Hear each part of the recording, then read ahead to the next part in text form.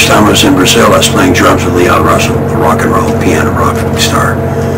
We mixed samba salsa with rock and roll. I've never seen such a beautiful place in my life as Cabana Beach and Copacabana Hotel.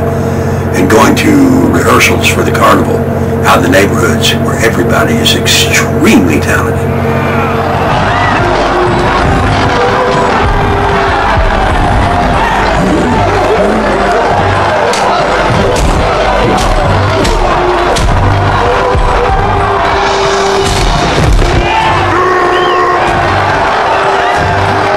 Chocolate balls. I'm telling you, I'm moving to Brazil and I'm going to room with a monkey because I was born the year of the monkey in China, so what the heck.